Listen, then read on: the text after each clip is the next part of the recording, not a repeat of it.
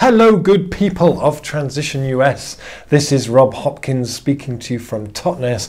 Sorry I can't be there in person. As you know, I don't fly, and in doing so I think I've probably saved hundreds of tons of carbon sitting on various trains crawling across Europe. I would have done this live, but I didn't want to end up with a situation of me going into the usual sort of stuff that can go wrong with Skype. So we're going to do it like this. I'm going to put some slides in, and I hope this is a useful contribution to your what looks like a wonderful conference. So before we start, I think it's time for a commercial break, and I'd like to just show you this short advert starring two people. Let's call them Dave and Doris.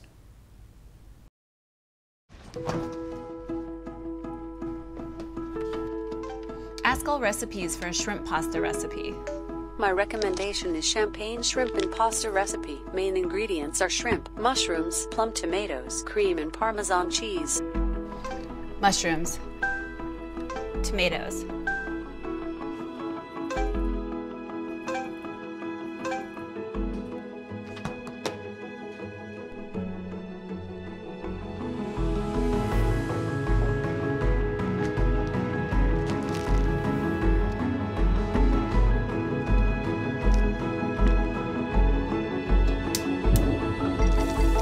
How many ounces are in a cup? 1 cup equals 8 fluid ounces. Buy white wine from Prime now. Your favorite white wine will be here between 4 p.m. and 6 p.m. Dim lights to 70%.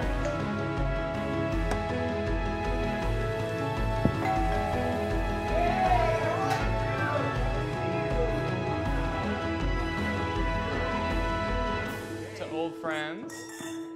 Good to see you guys.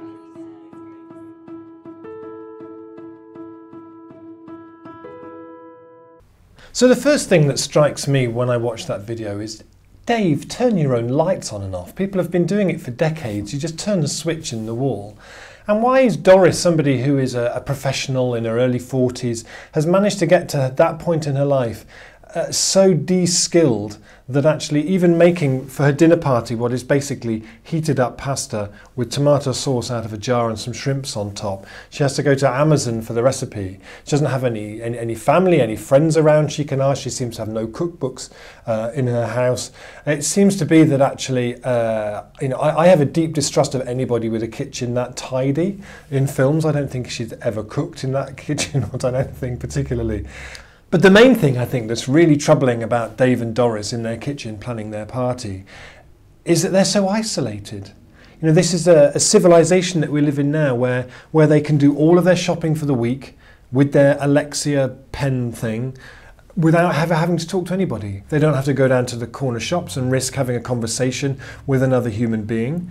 You know, we know that we have what we call an epidemic of loneliness now, where people don't interact, where people can go and do all of their shopping without speaking to anybody. And that's really, really dangerous. And also the amount of time that Dave and Doris are spending online in order to make this happen is really, really bad. We know the more time we spend online, the lonelier we get, the more depressed we get, the increased risk of mental health problems there is. We know that for every hour we spend online, we become 5% more removed and more detached from our families and from our loved ones. So when I look at that advert, actually, I think more about the world around them. If we all lived like Dave and Doris in their immaculately spotless clean kitchen, what's going on in the world around? When they step out of the door, they step out into a world where there is no local economy whatsoever. It's been completely destroyed by Amazon, where agriculture is behaving in a completely different way, purely to feed the lowest prices paid by Amazon.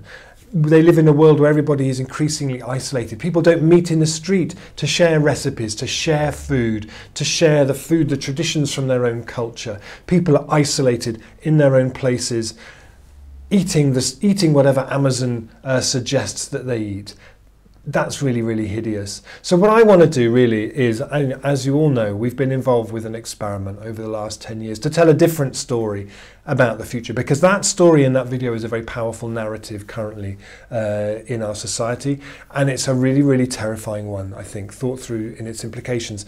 So what we've been doing is to tell a different story, and what I want to do is to run through some of our learnings and tell you a few better stories from the transition movement. So I want to start with this, which is a thing that we created for COP21 in Paris in December 2015. We called it the Transition Manifesto, and it drew on some of the key things that we've really been doing and learning from transition as we go along. So I'm just going to pick out some of those things and talk a bit more about them. So the first one is seize the opportunities that present themselves. And this picture is of a bottle of beer that was brewed here in Totnes by a craft brewery that we established here as a sort of embodiment of transition local economy thinking, called the New Lion Brewery. And the picture you're seeing there is of a beer that we made that was called the Miller's Brew, using locally grown spelt to celebrate the launch of a project called Grown in Totnes, which is the first time this town has a mill for about 100 years. They raised £26,500 in a crowdfunder in order to put the mill back. And when I went down for their launch, and this is a picture of Holly Tiffin, who started the whole project and runs it, who's brilliant. And I went down to the launch that they did, where they invited all the people who supported the crowdfunder to come along and see what they were doing. I was really struck with the thought that the shift from a kind of diverse, interconnected, more resilient economy over the last 50 years to the increasingly monocultural one we see today has been a process of destroying all the small, destroying the diversity, destroying the artisans, the craftsmanship, as it gets narrowed down into the kind of Amazon vision of the future, where they even tell you the recipes before you start cooking.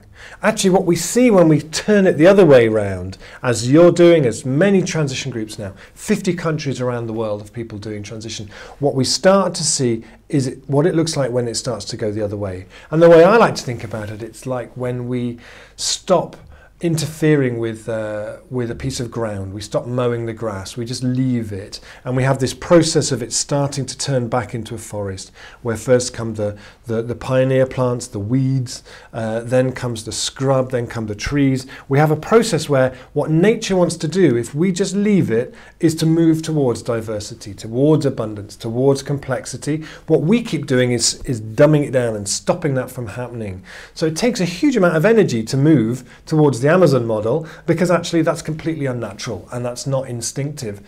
What you see when you start to move the other direction, that's so exciting and gives me so much hope, is you start to see that complexity, that diversity kind of building on itself, feeding on itself. You get these positive cycles. So she started milling grains again. We can now buy local flour, local oatmeal.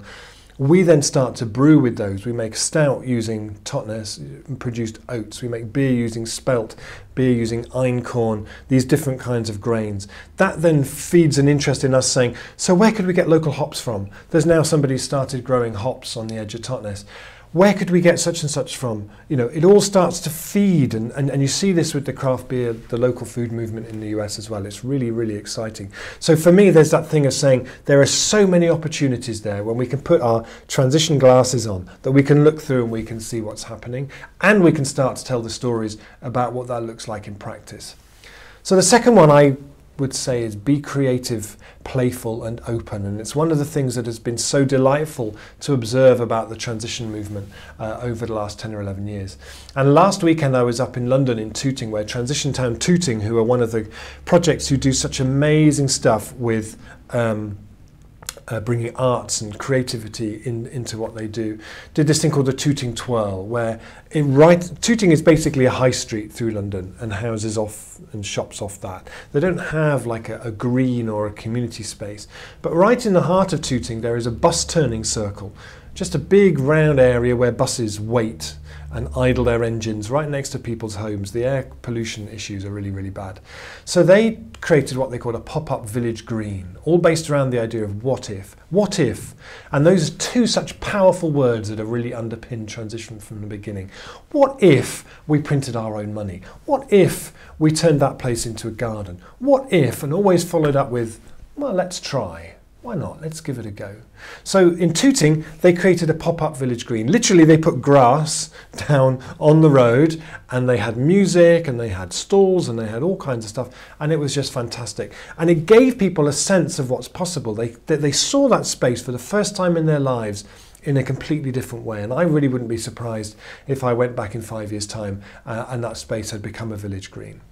The next one I call put care at the centre, and it's been one of the really fascinating shifts over the last few years of transition, is to say, actually, maybe it's not all right just to say what we think this place needs is to cut its carbon emissions to be more resilient, but to start by going to the place and saying, what do you need? And how can we meet that in a way that really builds resilience here? And how can we put care at the centre, how we look after each other, how we communicate with each other? This is a project in near Wigan in the north of England called Green Slate Farm, where the transition group took over a farm that had been run by the local government who didn't want it anymore. They brought it into community ownership. And they created it as a care farm. So they're taking on a lot of the services that the local council didn't want to do anymore.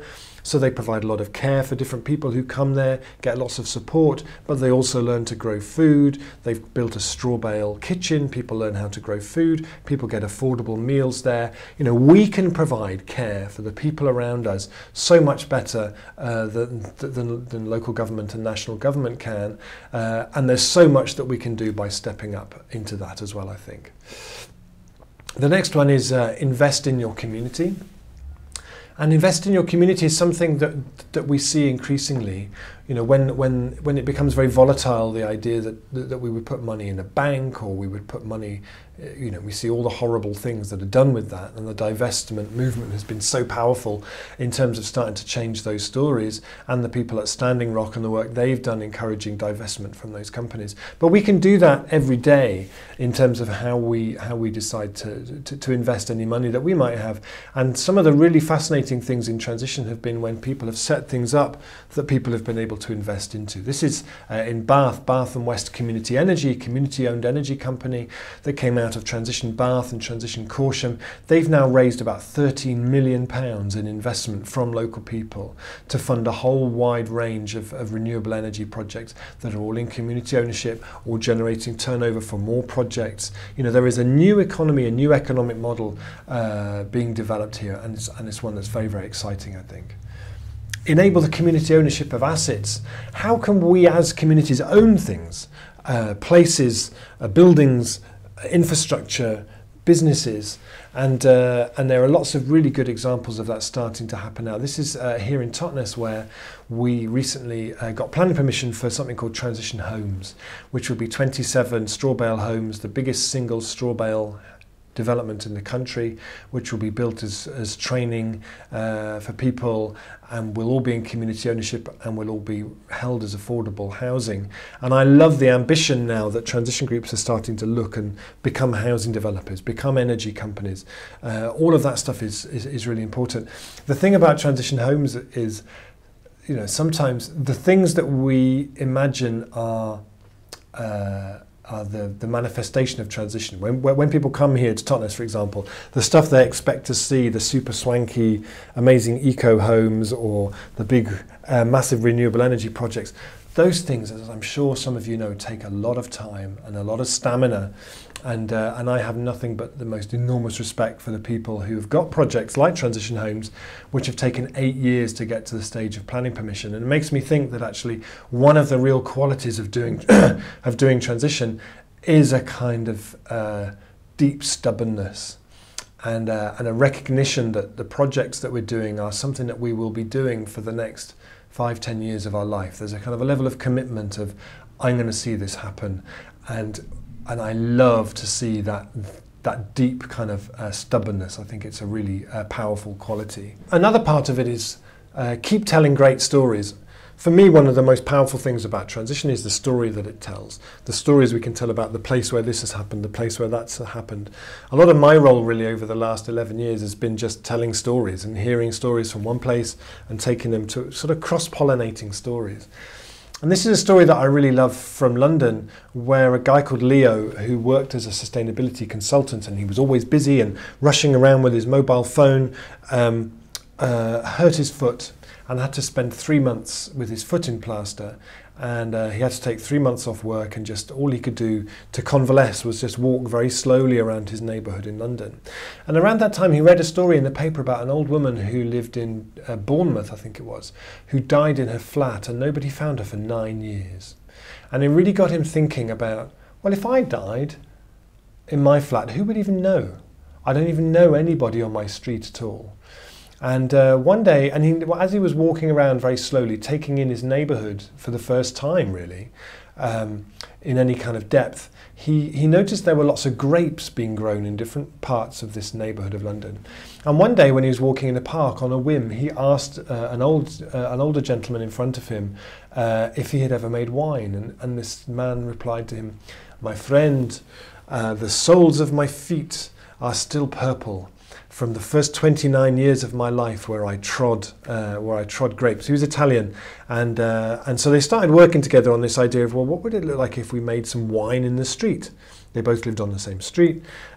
So one day they set up in the middle of the street like a pit for treading grapes, and invited everybody from the street to come and be part of the whole process. He met all of his neighbours for the first time, and they produced wine which they call unthinkable drinkable. The wine is absolutely disgusting, but that's really not the point. The point is it's about bringing people together. They now do this every year. I think the wine has got slightly better, but not much. Another one is weave your community together. And that's one of the things that I love to see happening in transition, and I see it here, those clever ways of bringing people together, enabling conversation. The decline of conversation is one of the most troubling trends in our society today, I think. And I love to see when that happens. And this is an amazing place in the northeast of France called Ungersheim in Alsace, which I visited a couple of years ago, and there's now a film made about it in France. It's become quite a celebrity.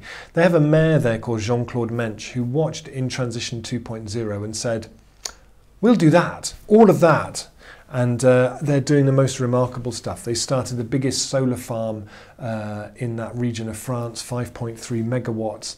They've launched a local currency called the radish. They changed all the street lighting to low energy lighting. The swimming pool is heated by solar energy. They changed so that all the food served in the school and in the local council buildings is now organic. They created a new 8-hectare market garden to grow that food, training local young people to become market gardeners. They built this beautiful building you can see here out of local materials as a place to process that food and to create more jobs out of it. They built a straw bale co-housing project. They've created about 100 jobs. They saved about 600 tons of carbon a year. It's the really most fantastic project. And when I went there, they had sold the school bus and bought a horse, which you can see in the middle here. And when I gave a talk, an old man came up to me. He said, "Rob," he said, "all this transition stuff is great, but that horse is a bit much." And I said, "What do you mean the horse is a bit much?" He said, "Well, the horse feels like we're going backwards." I said, "But does it really?" I said, "I saw the kids going to school today, and there was a magic in that experience for them of being taken to school like that." But when you watch the film about Ungersheim, the most important thing that you see is not the 21 projects that were started in Ungersheim. What you see is the connections of people coming back together again, saying, "I felt so lonely, so isolated, now I feel part of something." You see this sort of, the community reweaving itself back together again. It always makes me wonder whether we should replace gross domestic product as a measure of our economic success with actually a measure of how many children are playing in the streets and how many times we have meals in each other's houses. The next one is turn needs into opportunities. You know, we look around the places where we live, there's so much that needs doing, that we can feel overwhelmed, we can feel despondent, we can feel isolated.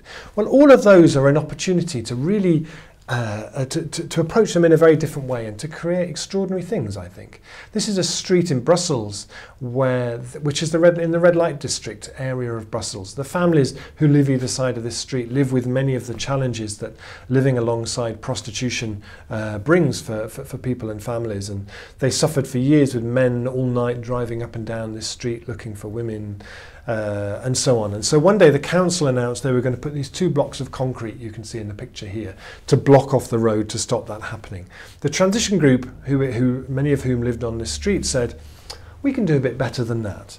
So they asked if they could make a garden. The council gave them money for the materials. The people came out of their houses and built this garden. Now this garden is not going to feed the street. It's not going to feed one person. Each family has a metre square patch in it.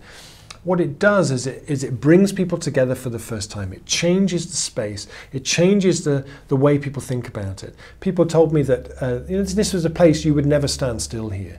You would put your collar up and you would walk quite quickly. Now people hang out here.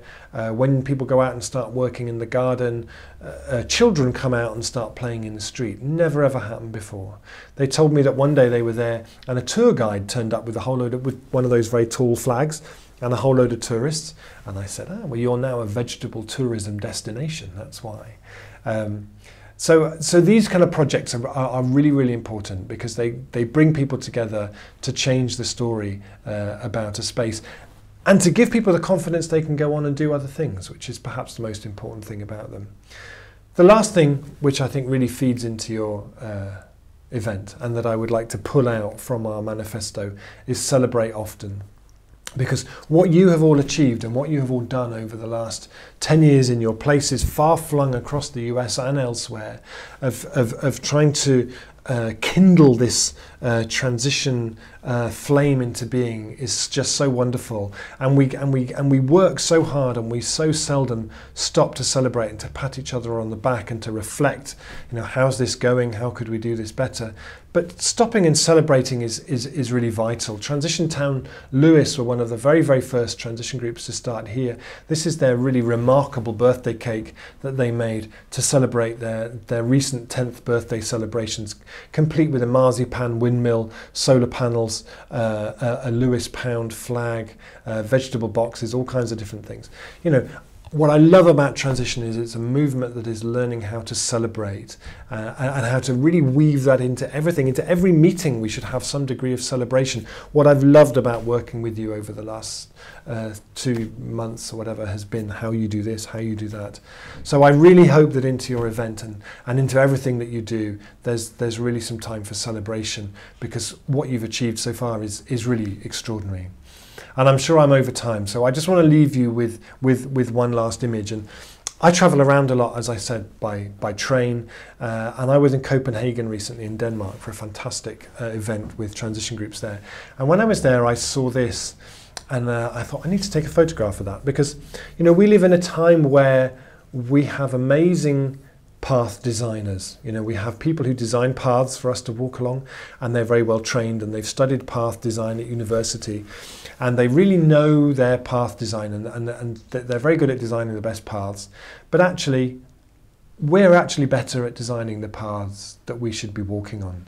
This photo is beautiful for me in terms of, if you don't like the path that's presented for you to walk on, just make your own path. Just head out, other people will follow. And my hope is, and what we start to see happening in places now, is that the paths that we create by just setting off, deciding to walk those paths, they become the paths. Because they're the paths that meet our needs better. They're the paths by people who understand the place, the needs of the place. You are the best path designers in America, in terms of creating where your communities can go and what they can achieve. So I have nothing but gratitude and admiration for the work that you've been doing, for the organisers of your fantastic conference. I wish you all the very, very best and all strength and solidarity in the next 10 years of transition in the US. I so look forward to hearing your stories and have loved hearing them all so far. Thank you so much, and see you again soon.